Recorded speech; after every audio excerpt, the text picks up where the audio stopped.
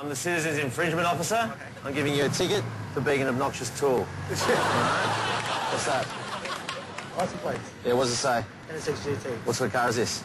Honda NSX. It means you're a wanker, mate. That's $100. We're just booking wanker number plates. You got BMW 025. Sorry, that's a try-hard number plate, mate. Hey, came with the car. We didn't need to be told it was a BMW. That is a $100 fine.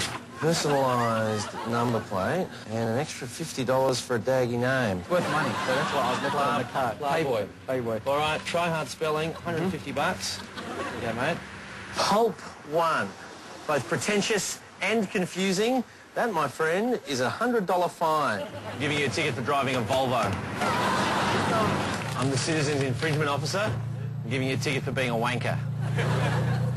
What does that say? DRIF7N. Is that trying to say drifting? Oh? Is that what it's trying to say? Is it trying to say? Serious, man? Yeah, absolutely. That's a wanker number plate, my friend. It's $100. Are you fucking serious, man? Yep.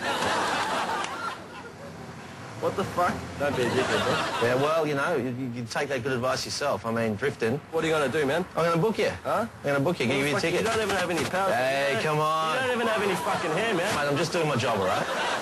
Can't do that, my friend. That's another fine.